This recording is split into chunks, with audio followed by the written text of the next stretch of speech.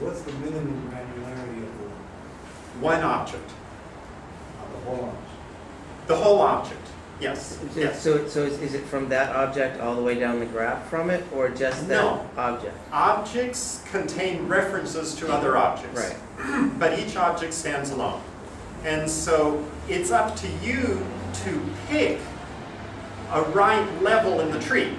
And so if your domain model is structured so that a customer has a collection of addresses, and addresses have a city and a state and a postal code and a street, you could lock every object, and that would ensure that no one else modifies it. You could write your application so that the only code that modifies addresses has a lock on the customer. If you never edit an address without having a lock on a customer, then locking the customer will guarantee that your edits to the address will be safe.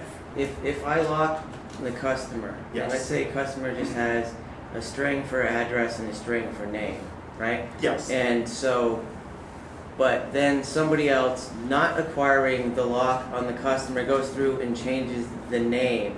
When it does the lock check there, because it's the name and not the customer that's changed, it's going to pass through that lock check, right? Okay, is the name a string? Yes. And have they modified the characters that are in the string, or did they create a new string? Tell me what would happen with both? Yes, good, okay. Well, clearly, if you modify the characters that are in a string, then you've modified the string.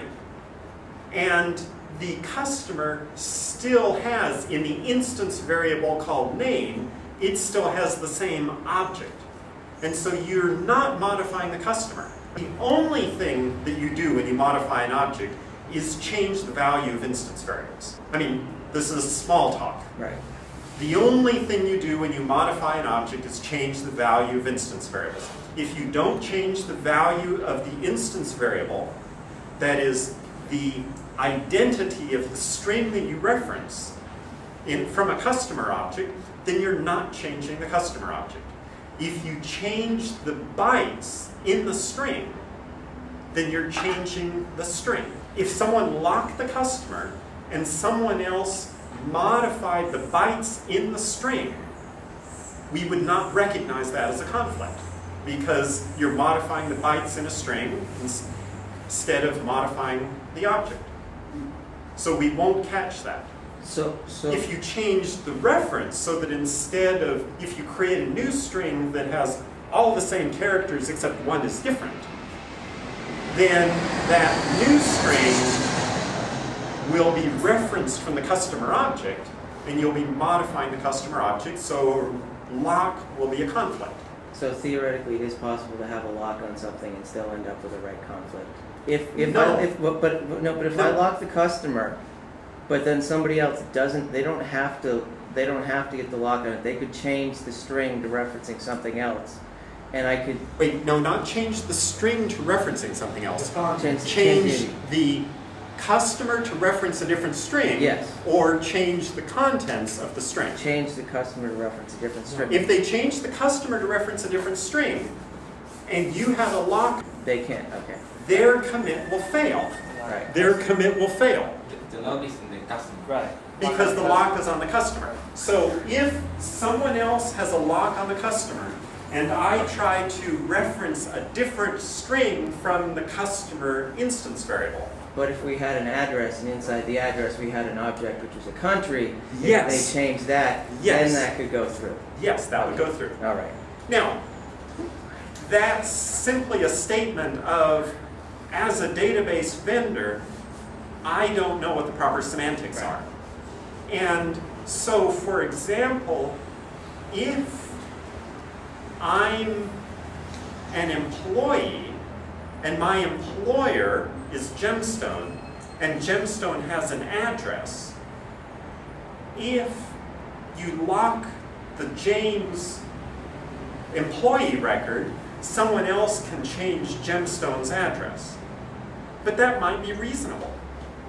I mean, if the office moved, then you'd want to change the address for all the employees.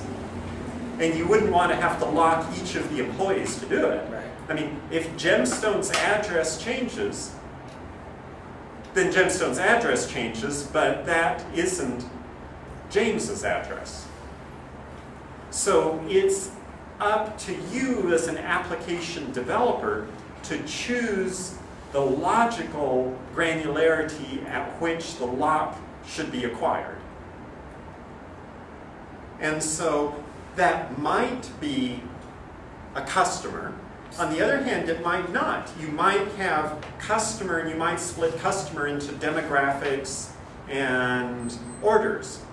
And just because someone in the accounting office is updating the customer's credit limit shouldn't mean that someone in the order fulfillment office shouldn't be able to mark a customer, an order as being filled. Right.